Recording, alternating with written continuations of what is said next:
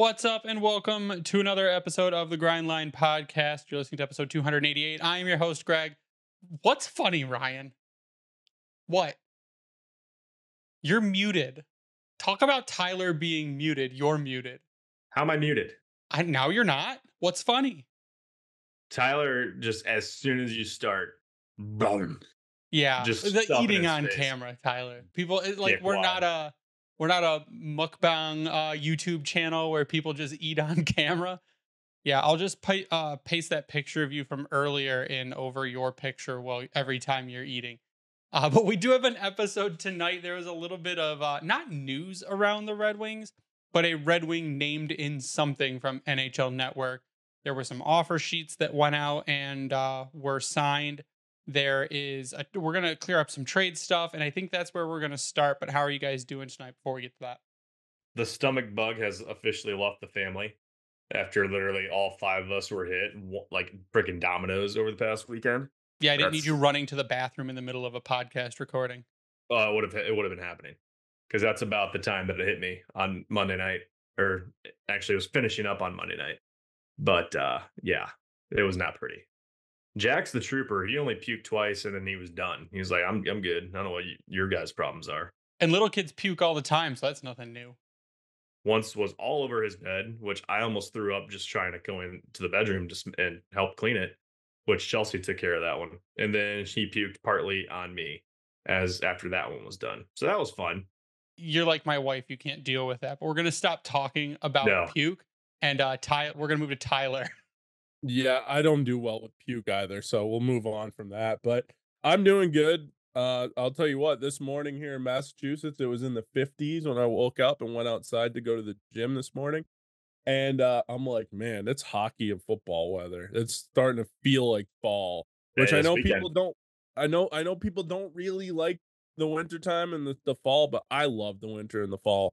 The weather's great and sports, so, yeah, I'm just looking forward to hockey, man, and football, obviously, but So I think we're gonna start after we're done talking about sports that aren't hockey. I think we're gonna start with just calming some stuff down really quick. So there was a trade that was made this past week that people are freaking out about. Not in a bad way I'm in a bad way for the Red Wings. They're trying to freak out because the Edmonton Oilers were able to send Cody Ceci to the Sharks with a 2025 third round pick, and they got a player back. They got defenseman Ty Emberson. He's a young kid. Nothing super to write home about, but they were able to offload Cody Ceci, who is worse than what people are saying, Jake Walman, which is true. And they only had to send a third round pick and they got something back. So people immediately started jumping on the what the hell was Eiserman thinking? There's no way someone wouldn't have given you something for Jake Walman.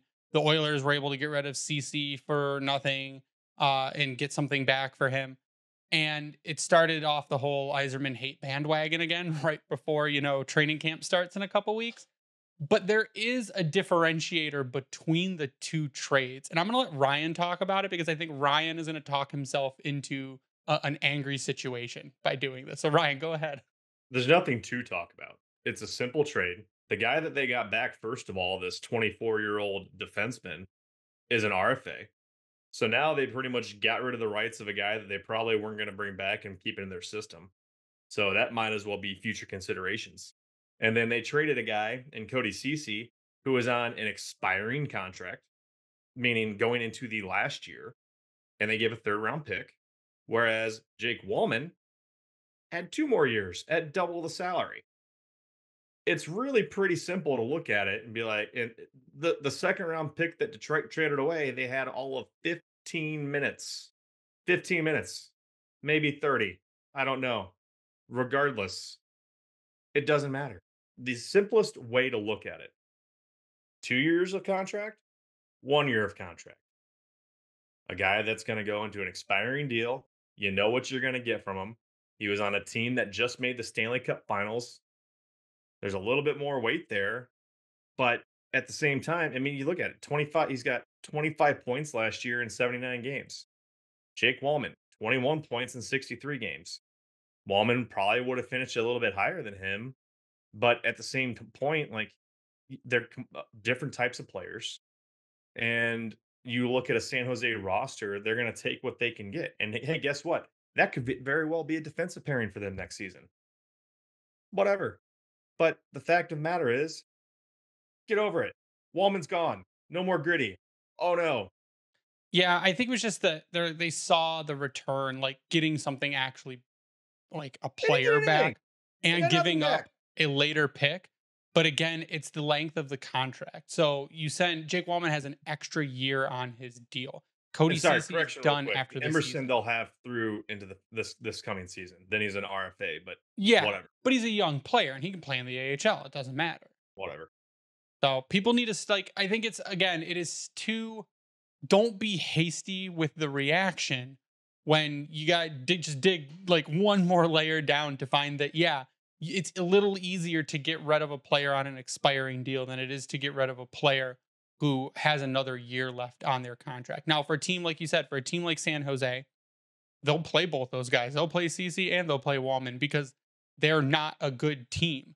So those players have value to that team, but they're different levels of value in that the length of their contracts are a year apart. So it will always take more of a give to offload a longer contract than it will to offload a shorter one. People have to be annoyed about everything. If something doesn't go the way that they envisioned that it would go, there's a giant problem. Oh my god, Jake Walman didn't get us anything. Well, Ty Emberson didn't or Cody Cece didn't get the Edmonton Oilers anything. So I don't see the problem here. I think it's a nothing burger. At the end of the day, two teams got rid of players that were taking up a roster spot and salary, freed up a roster spot and salary, and had to offload a pick in return. So we're in agreement. Everyone needs to chill out about the Jake Wallman thing. So that wouldn't have happened. Yeah. Okay. I So was, chill out about the Jake I'll take Wallman. that back. I'll back up a little bit. I was initially shocked because we all, I think, thought and were going into it that he was going to be part of the roster. He's not, but it'll be okay. I was shocked too. If you're a Red Wings fan and you say that you weren't shocked, you're an idiot. Unless you're someone that knows what may or may not have happened, right? Like I just think people are just so quick to be like, "Oh, no, see, this is Eiserman not getting the most for his players." It's like, dude, like stop. I don't know. It's just frustrating, but anyhow. All right. So we're done talking about it. We have shut down the Jake Wallman stuff for the offseason going into the season. We do not need to talk about it anymore. So we're going to move on to the next Red Wings thing of the night. So the next Red Wings thing of the night. And it's nice to see the NHL Network had tweeted out despite missing 14 games last season, Dylan Larkin still scored a career high 33 goals. The Red Wings captain moved up to number 15 on the top 20 centers right now. Previously, he was number 19. So in order, all 20, Connor McDavid, Nathan McKinnon, Austin Matthews, Leon Draisaitl, Alexander Barkov, Sidney Crosby, Braden Point, Jack Eichel, Jack Hughes, Elias Pettersson. That's the first 10. And then we've got JT Miller, Sebastian Aho, Connor Bedard, Rupe Hintz, Dylan Larkin, Nick Suzuki, Tim Stutzla, Robert Thomas, Mika Zibanejad, and Nico Hischier. There are some names on there I don't agree with above Larkin. There are some names on there I don't agree JT with Miller above Larkin. below Larkin. Mika Connor Zibanejad Bedard? below Larkin. I'm not going to discredit anything of what Connor Bedard is going to be. I think he's going to be one of the top players in this league. As of right now, he is not a better center than Dylan Larkin. No. I'm sorry. No. That I cannot agree with that one. I could argue that Rupe Hintz is not a better center than Dylan Larkin. Doesn't Rupe Hintz play the wing a lot of the time too? And same with JT Miller. I know JT Miller earlier in his career with the Rangers played a lot of wing, played center, and then played more wing. I don't know if now in Vancouver he's playing center specifically only. But if that's not the case, then I don't agree with JT Miller on that list either ahead of Larkin. Okay, so Tyler, I think you're onto something here. He only took last season 566 faceoffs. Compare that to the number one centerman, Sidney Crosby, in terms of faceoff draws. He took 1,872. Historically, NHL Network lists are always kind of weird or Well, off. Larkin had with missing several games had 1293. So again, NHL network lists are always sometimes kind of off. And this is another one where, like, yes, there are guys who are higher than they should be. So I have it filtered. All right. I'm looking at position of center with looking at I'm NHL.com/stats. I've got it filtered down to center. I've got the report on face-off percentages, and I've got 100 rows. Connor Bedard is not even listed. List is very inaccurate, as is mostly NHL Network. But Although, Stützle, is he honestly, on I here? kinda like NHL Stützle's not even Network. on here. We've talked about that one before with him being more of a wing than a center as it is. He's not even in the top 100 for face-off percentages. Let's go to face-off wins and losses. Can we just be happy that Dylan Larkin is on a Stützle, top 20 not there. list? Bedard, not there. What is that? This is stupid. It should be top 15. So I think what they're doing, Ryan, is they're also taking in, like, here's all the goals they scored. And because that was the top thing they said. They're like, he, despite missing 14 games, he scored a career high 33 goals. So they're like ranking based on a number of goals that the center scored, even though that's not the most important thing to a center, really. Let's see. I'm looking up Bedard. A total of 532 faceoffs and won a whopping 38.9%. Tim Stützle, 46% on the draw last season, but what was his total faceoffs? Are you kidding me? He took under 500 faceoffs last year, Which is and he's normal because listed he's bad at like it. Ryan's mad because they do these lists and then they're like, well, I guess it's top 20 ranked on points, not really ranked on, some of the main things of being a center. And I agree. Like, I think Dylan Larkin should be above Rupe Hintz. JT Miller should be lower. I think Mika Zibanejad should be higher. I think Mika Zibanejad is better than number 19 on the list. So there's some wiggle room. Like, I think Mika Zibanejad is better than Nick Suzuki. I think he's better than Robert Thomas. I'd probably have him in the top 15 as well. So I do though agree Dylan Larkin does belong in, I would say, the top 15. Absolutely. And it I, just, again, someone pointed out, like, he's just hitting his stride. Like, he plays a full season. There's more room to grow there. Does he go up to number 12 next as of next season? But it's, again, the list seems to be rather subjective. we've talked about this the last couple of years, and the biggest thing, unfortunately, and most people can say that it's unreliability in a sense, but he's been hurt and he hasn't been able to get past that point. But you look at what he's done from a center point of view, and he's putting up there near point per game player. There is only 24 guys in the NHL, and not all of them. All right, let me change that. I should have changed the gameplay limit. But there are 18 guys that played as many games or more of Larkin that average a point or more. And then there's several that were below them. So only 18 guys in the league that played a full-time role as a centerman had a point per game. Larkin was one of them. We talked about it, I think, pretty heavily after last season. Not this current off season, but last summer. That had he been healthy, he would have easily been one of the top 10, top 15 scoring centermen in hockey. We would have seen that again this season had he been able to stay healthy. That's unfortunately been kind of his Achilles heel at this point, is just staying healthy. If he can do that with the way that the roster is kind of put together going into this season, there is no doubt in my mind that he can eclipse 82 points and push for 90 plus. I think that absolutely can happen. And the way that he corresponds his defensive play into all of that puts him right up there. And I think where he's at now, 15 as a whole, is fair, right? 15. Yep, he's at 15. So, to me, that seems appropriate. Again, Y- there's some of these guys on here that arguably should not be on the list because I am looking at their faceoffs, but they're still a center, if you want to use my air quotes there. So I think that's still fair. I think he could be higher. There's no reason why you can't argue him as a top 10 centerman. But what I think is going to be most important is a full 80 to 82 games this year. and getting him up over that hump of the points and truly maintaining that point per game average and closing in on that 90-point range. And then I see there's where that top 10 bump could occur. I think that to go along with that though, it's having consistent line mates most of the season. It's not dropping Cat down to the second Yep. for 20 games and then bringing him back up. I think that if you ran Alex DeBrincat, Dylan Larkin, Lucas Raymond, which I hope that that's what they run as their top line, that it sticks like that for a long period of time. Because when you saw Alex DeBrincat's production kind of fall off a bit for stretches, they ended up popping him down instead of being consistent. And I think that consistency is the way to get people back like that.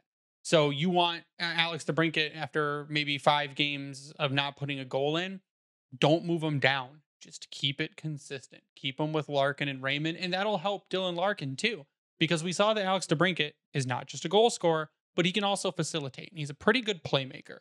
So Mhm. when if he's just hitting posts for 5 games, let him keep getting those chances, because moving him down is more than likely going to take those chances away from him, and he's not going to score for a longer stretch. Yeah, the only thing I kind of disagree with is like that's just what teams do, and that's like just a thing in hockey. When something's not going well, you kind of have to switch it up a little bit. Like, even do you see some of the best lines of all time will even get broken up at times? Like the perfection line in Boston gets broken up all the time. And then it obviously ends up back together. But even like think about the Zetterberg and Datsuk days. They weren't always together, but when they were apart, they were just as good. And then you put them together, like wow. But there were times where you had them together, and it's like, okay, no, we need to split the wealth. I feel like you do that with this team too. Like those are your three best players on offense. But then you have Patrick Kane. Who's he playing with? You know what I mean? Like that's why I Tarasenko feel and like to bring. Comfer. Yes, okay, and yes, you could say that Tarasenko and Kane have some chemistry from the days with the Rangers a little bit, but even then, if you think back, those Rangers teams weren't very good with Kane and Tarasenko. They were a very good team, but like specifically, those two guys didn't fit in the way that I think that people thought they were going to, and maybe that was just because it was at the trade deadline and they played a little bit of a different style. I don't know, but if you think about it, that Rangers team, a lot of people thought was going to win the Stanley Cup, and they didn't even get out of the first round. They lost to New Jersey in the first round. So Yeah, I mean it's going to happen. I mean, it's regardless of whether they get broken up, it's going to be short lived. And I think what's going to be important this season exactly, is watching what happens with Lucas Raymond, because now that's going to open up. If you've got a line of Raymond, DeBrincat, and Larkin, that's going to now put more focus, take a lot of focus off Alex DeBrincat. The shot's already known. There's no doubt what damage he can do. And we saw it as the season came to a close, he started using it in different ways instead of just trying to grip it and rip it and go for that 1T. Like the one goal that stands out in my mind is the Montreal game toward the end of the year. And he was starting to fling the puck a little bit more to the net, but it was grab it and go. It wasn't grab He it, try to became a little settle bit it and more of go. the sneaky Alex DeBrincat, like Yes. moving around into the open ice and finding space instead of just trying to fire, fire, fire. But what's going to be great is that even if that necessarily doesn't go in the net, it's going to cause havoc. And the way that we saw Raymond come on at the end of the year, particularly when Lake Larkin was out, that's what we need, that impact though when Larkin is there. And it was there. So now if you've got all three of those guys going at a high level, that could be one of the top lines in hockey. Could be. Not saying Yeah, it is. There's the potential that we've seen for too many years now of what some of these guys in the wings could be doing. This might be the year that it finally cracks that layer. we just need Lucas Raymond to pick up where he left off, is what we need to do. Yes. He needs to start the season like he ended last season. Mhm. Then they're going to be like, oh shit, we've got to double up coverage on Raymond or else he's going to score. But then how do we also double up coverage on Dylan Larkin while also covering Alex DeBrincat? So you're right. That could be one of the most dangerous lines in hockey, because Alex DeBrincat's a facilitator and a goal scorer. Dylan Larkin's a facilitator and a goal scorer. Lucas Raymond has no problem facilitating either, and he can score like the wind, apparently. So those three guys together, and again, even if you have to switch it up a little bit during the season and you put Patrick Kane on that top line with a Mhm. Larkin and a Raymond, or you put Vladimir Tarasenko on that top line with a Larkin and a Raymond, you've got interchangeable scoring threats that still makes that top line a legitimate threat Yeah. regardless of who you swap out for that left wing position. And what I love about that flippable threat, we've known for years, and I was hoping when Tarasenko was trying to first become a UFA back in like 2017, there's a tweet. I said, go get him. We know that the goal scoring's there. I think when we talked about it when he first got signed, that was an immediate upgrade over David Perron. It's a different type of player, arguably, but the focus is going to be offensive. And now you've got a fully healthy Patrick Kane. We've already seen videos of them in the offseason doing their thing with Comfer. But you think about this, and you had Larkin at 33 goals. Raymond cracked 31. Cat, even with his what you could argue was an off year, still finished with 27 goals. Now you put these guys at a high level. If Raymond carries that momentum in, you're going to have three 30 goal scorers potentially in your top line. Yeah, which is something we haven't seen in forever. Exactly. I think Was that Datsuk, Zetterberg, and Hossa? That team was better than the Hossa 08 40, team. Franzen 34, Datsuk 32, Zetterberg 31, and then Yuri Hudler with 23. 5 20 goal scorers, or 20 or more goal scorers.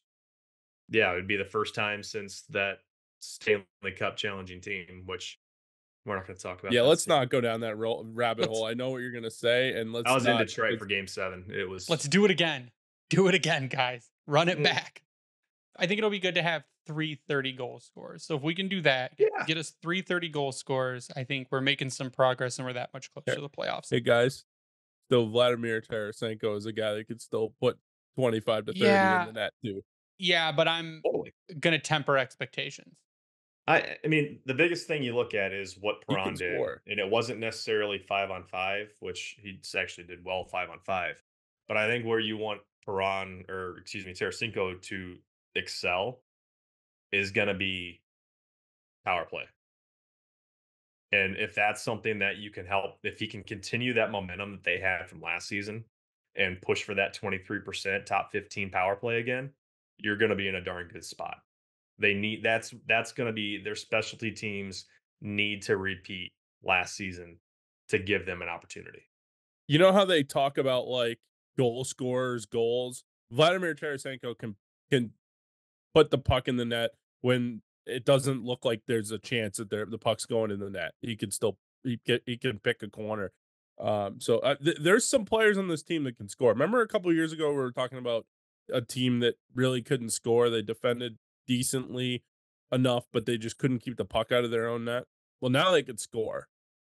So and hopefully adding Tarasenko and subtracting Perron and you know a healthy year of Kane, another year of Raymond, obviously Larkin, and Well, what's going to matter more than anything else, other than just scoring goals, is keeping the puck out of their own net. yes, Because for the longest time, we saw a goal differential of plus 15 and plus 20. And then as the season went on, we saw that shrink to 0. And they finished with a plus 3. yeah, They can't repeat that. They were one of the first teams in the last several years, and I know we talked about this, I forget who all it was, to not make the playoffs with a positive goal differential. And then you had the Capitals sneak in with their ugly negative, and then they got destroyed. They need to have that positive, but it needs to be spread out. It can't be a 50-50 split, because that's where you run into what we just saw with this past season and how it ended. And you're thinking you're in, and then within 30 seconds, you're out. With that, we are going to take our commercial break. We'll be right back after a message from BetterHelp and DraftKings to talk about. We got one more subject before the end of the night. We'll talk about that. And then we will sign off. So we'll be right back. Give us 1 minute. Bet the action on the ice with DraftKings Sportsbook. It's never too early to get in your Stanley Cup predictions for the 24-25 season. Maybe not the Detroit Red Wings, but hey, maybe you think Connor McDavid and the Edmonton Oilers might actually pull it off this time. So download the app now and use code THPN. New customers can get $150 instantly in bonus bets for betting just $5 on hockey. That's code THPN only on DraftKings Sportsbook, an official sports betting partner of the NHL. The crown is yours. Bonus bets expire 168 hours after issuance. Gambling problem? Call 1-800-GAMBLER or visit www.1800gambler.net. In New York, call 877-8-HOPENY or text HOPENY 467-369. In Connecticut, help is available for problem gambling. Call 888-789-7777 or visit ccpg.org. Please play responsibly on behalf of Boot Hill Casino and Resort. 21 plus age varies by jurisdiction. Void in Ontario. Bonus bets expire 168 hours after issuance. See dkng.com/hockey for eligibility and deposit restrictions, terms, and responsible gaming resources. NHL and the NHL Shield are registered trademarks of the National Hockey League. Copyright NHL 2024. All rights reserved. This episode of the Grindline podcast is brought to you by BetterHelp. Give online therapy a try at betterhelp.com/THPN and get on your way to being your best self. In the age of social media, it looks like everyone has their life on track, but you only see the surface. Comparison is a thief of joy, and it's easy to envy other people's lives. It might look like they have it all together on their Instagram, but in reality, they probably don't. If the perfect social media lives of others are having you down, therapy can help you focus on what you want instead of what others have, so you can start living your best life. Just remember that everyone needs a little bit of help sometimes. It's helpful for learning positive coping skills and how to set boundaries, and empowers you to be the best version of yourself. It isn't just for those who've experienced major trauma, but also those who are having just trouble in their life in general. If you're thinking of starting therapy, give BetterHelp a try. It's entirely online, designed to be convenient, flexible, and suited to your schedule. Just fill out a brief questionnaire to get matched with a licensed therapist and switch therapists at any time for no additional charge. Stop comparing and start focusing with BetterHelp. Visit betterhelp.com/THPN today to get 10% off your first month. That's BetterHelp, HELP.com/THPN. And we're back. And what we are going to close the show out with tonight is we're going to talk a little bit about offer sheets. So over the week, the Edmonton Oilers lost two players, Broberg and Holloway, to offer sheets to the St. Louis Blues.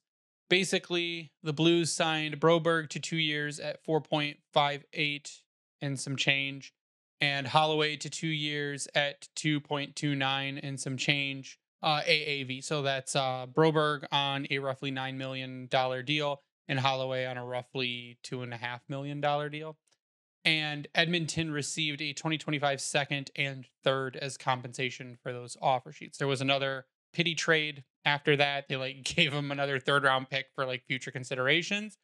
But then they're like, oh, well, everyone's like, there's going to be bad blood. And there's what? No one ever does offer sheets anymore. And then a really fun quote from Doug Armstrong came out where he said, if there's a GM code not to do offer sheets, nobody emailed it to me. It was reported I wouldn't have done this to Kenny Holland. That's not the truth. I'd do it to my mother if she was managing the Oilers. So again, we go back to the whole, is it bad blood between GMs when they try and essentially steal another team's player? Just have to give them the draft capital compensation if the other team can't match. Now, the Oilers could have matched. They totally could have. But with the that's moves an they made, overpay. absolutely. Yeah. Well, but that's an overpay on Broberg. That is debatably an overpay on Holloway based on what they had done in their career previously. But those are two guys that the Blues feel can help their organization going forward. They're young players. And there are still some players out there that have not been signed, mainly Lucas Raymond and Mo Seider. Jeremy Swayman, it still doesn't have a contract, and he's an RFA. You've got someone like Thomas Harley for Dallas that is an RFA, doesn't have a contract. And I feel like maybe something like this is like a domino to fall to where now other teams are like, well, they got two players and they didn't match the offer sheets and they had to give up this compensation. Do we maybe see more offer sheets, or is it kind of trying to bury the whole GM code and there are still GMs that might still be afraid of it? I think that personally, I think the offer sheet is a sneaky thing. I think it's within the rules, obviously. So, but I feel like it's one of those things that pops up every so often, and that it never sticks. I remember in the '90s, I think was it Ottawa that offer sheeted Steve Yzerman, or was it Better Off? On February 26th of 1998, Carmanos and the Hurricanes offer sheeted Sergei Fedorov for $38 million over 6 years. Okay, so either way, it seems like it pops up every so often and then never sticks. You saw those in the '90s, then you had the Shea Weber one in 2010 or whatever it was with the Flyers, and then Nashville Led to matched that it, and then it came monstrosity of a contract. right, and then you had the one with Sebastian Aho that the Hurricanes offer sheeted. Oh, sorry, the Canadians offer sheeted the Hurricanes of Sebastian Aho, and then the Canadians reversed it on the Hurricanes and took The old just Barry Uno. Kotkaniemi. It's called a So switcheroo. the Hurricanes offer sheeted just Barry Kotkaniemi from the Montreal Canadiens, and they got him because Montreal didn't match it. So I don't know, man. It feels like it pops up every couple of years and it never sticks. But I feel like this could be the time where it does. Because I mean, you You feel were like right, by the way. nowadays things are more advanced. Things are like GMs are trying to do every last thing to make their team better. And if you can take someone's player like a Philip Broberg or a Dylan Holloway and you could do it for essentially nothing, why the fuck wouldn't you? Well, I mean, it's simple. I mean, you've got teams that are still in salary cap hell, Edmonton, and teams that are currently not and have flexibility not only with picks but also the cap. And really, when you look at what they went for, they kept it simple, and that was, I think, the genius part about it. They lost a third round pick and a second round pick. When you look at a situation though with Sider and Raymond, now you're talking about teams that are going to have to give up probably a first, second, and third for one of them. Or multiple picks. Yeah, depending on what the pay range comes in, because they come in. So a first, second, and third round pick would be between 6.87 and 9.16 million. You go over that 916 up to 11.45, it's two firsts, a second, and a third. That's Oof. a lot of capital, and we know A how much ton. they love their picks. So, and especially if it's a first round pick, because most of these teams that have the ability to do it, and if I recall, here's where I really miss Cap Friendly and wish Puckpedia would get this together, is there were very few teams that have the ability to make that type of an offer sheet where they have all those picks available for a Sider or a Raymond. And that's where it works out in Detroit's favor and where Eiserman can take his sweet old time going into this next month, which, hey, TikTok, we are like 3 weeks away from camp. No big deal. But anyways, Knowing Steve Eiserman, it'll get signed like with probably day one of 3 hours camp. before camp. You ever play you ever play Legend of Zelda Majora's Mask? Nope, Where never like heard of it. the No. moon is falling and then a screen pops up that says dawn of the second day, 24 hours remain. I feel like that's what happens every day that goes by where I feel like Lucas, you Raymond, have to make that now just to have it ready. yeah, I could. It'd just be like Steve Eiserman's face falling into the planet, and it would say it would do that pop up. But that's what I picture every day that goes by where there is not a contract signed for those two. I never understood personally why like fans and why people get upset about offer sheets. It's like that's something that's available that nobody uses. I don't know if it's just an unwritten rule that you're not quote unquote supposed to use it, but I don't know if you've seen over the last 5 years a lot of the unwritten rules of sports are starting to go away. So Well, maybe this is one that could. Tyler, I think it's the fine line argument, like we were saying earlier. It's that if you're offer sheeting a guy that is in a low value range, chances are the team that you're offer sheeting is going to match it. If you're offer sheeting a guy that is in a high value range, you have to give up a ton of picks, which you probably don't want to do. So that's where I think the offer sheet becomes tricky, not because of an unwritten rule, but because the guys that you would say, oh, it's an RFA, like Jeremy Swayman, go offer sheet him this much money, and then you have to give up a first, a second, and a third round pick. And then you're like, well, if this doesn't work out for us, we're kind of screwed in the upcoming drafts. We've wasted this draft capital. We don't pick in the first 3 rounds now, and we didn't even make the playoffs. So it's kind of a catch 22 where sure, you can offer sheet these $2 million guys, but chances are the team that has them is going to re-sign them and match the sheet. And then at that point, you're just left looking stupid. And then on the other hand, they're going to cost you way too much draft capital to potentially not be worth it. The Blues just became a better hockey team. Are they the best team in the Western No, Conference? No, but they definitely just got better. sure. But They again, they're got giving up good draft depth. capital to do it. Mhm. A second and a third. I mean, I would have done that if I'm the Red Wings. So are we pro offer sheet or are we not pro offer sheet? Pro offer sheet. There needs to be more drama when it comes to free agency and the likes with hockey, because we the trades more often than not are boring.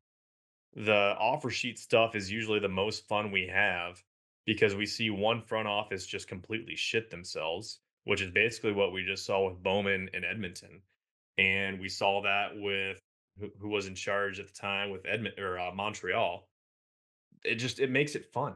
And I'm not saying that it's great for the players per se. I get it. That's the aspect that does suck. But it's an entertainment business. And like the quote you just read a little bit ago, like it is a business. And they have a job to make their team better. And if you can do it and you have the capital to go for it, why not? I don't see why you wouldn't. Especially if you're a team that's struggling. Like there's no reason why some of these lower teams really shouldn't do it more. The Blues Because are one of those franchises that have been, since they won the Stanley Cup in 2019, they're kind of blah, right? yeah, Broberg and Holloway, are they guys that are going to make your team less blah? Not really, but they're good hockey players and they're still young. Broberg was one of the Oilers' best defensemen in the Stanley Cup final. So, and I am Dylan Holloway is also a good young player. I am also team maximum chaos. So I yeah, agree with the I offer agree. sheets, especially since the salary cap does everything in its power to make everything else so boring and bring down the temperature of everything because you only got so much money and all of you are already basically at the top. So well, trades can't be as exciting and they can't do these huge, like a huge blockbuster is very rare because you got to be able to make the money work. So guys stealing other players, guys, if it adds a little bit of excitement, I'm 100% for it. and honestly, you should almost have it. How fun of a rule would it be if you're a bottom five team that is struggling to get to the salary cap floor? That part of your shtick is going after a player via an offer sheet to not only one, not suck, but two, expend your assets and actually try to do something instead of just trying to scrape the floor with your knuckles. I'll say one thing. Everyone always gives shit. I agree with that, Ryan. I think How that would be crazy would that be? incredibly crazy and incredibly entertaining. But my point is like everyone always talks about how they want the NHL to have a soft salary cap and blah blah blah. I'm like, no, I like the way it is. You can have a team like the Florida Panthers win the Stanley Cup. You can have a team like I don't know. There's been teams that have got Phoenix Coyotes got to the Western Conference Finals. The LA Kings have won 2 Stanley Cups. The Blues won the Stanley Cup a couple years ago in 2019. The Vegas Golden Knights literally just came into the NHL and won the Stanley Cup a couple years into their existence. Like, I like the way the league is. I know it might be boring at times, but the way the league is set up, every team has a chance to win the Stanley Cup. I mean, not every single year, but if you build it correctly and your owner is willing to spend to the cap, you can win the Stanley Cup no matter what market you're in. I Dude, like that. a team like Calgary could wreak havoc on RFAs right now if they wanted to, but they won't. No, they won't. They've got Uh, two first each of the next 2 years and 2 seconds this year, one next year. Like they could easily go after someone and be like, I still got a first round pick. I agree. So let's sign off, Ryan. You go first. Chat GPT is fun to make random images. So if you haven't seen the random stuff I posted, go check it out. It's funny, or at least pretty sweet. I like the armored one, and I posted an octopus one, and it sounds like someone wants to make it a tattoo. Keith does. So go do that. That'd be awesome, and we'll love it. RDRN 33. Yeah, I mean, my final thoughts are we're getting close to hockey season, man. You're gonna start seeing these guys on the ice soon, and then it's really gonna hit because we're what a month away from preseason games starting. I mean, we're almost in the thick of it, guys. I mean, I know everyone's still enjoying their summer, doing whatever with the warm weather, but when you when this month ends in what 9 days or so, we're gonna be in September, and I believe what's the middle of September training camp. Well, the prospect tournament starts. Yeah. End of September training Yeah. camp. Yep. Oh, okay, end About a of month out September. from now. So we're about a month out. Exactly. I can't wait. I don't know about you guys. I can't wait, but you can follow me on Twitter at SealDog91. Yeah, you can follow me online at Breaking the Wing. You follow Grindline Podcast online at Grindline Pod. We can thank the Hockey Podcast Network for hosting us and spreading us around. I'd like to thank Vintage Detroit, which is the only place you should get your Detroit jerseys from and worked on. Please head over to YouTube, sub to our channel, turn on the notifications. You'll get notified every time a video goes live. But that is going to do it for us tonight. So for Ryan and Tyler, I am Greg. You stay classy, Akito.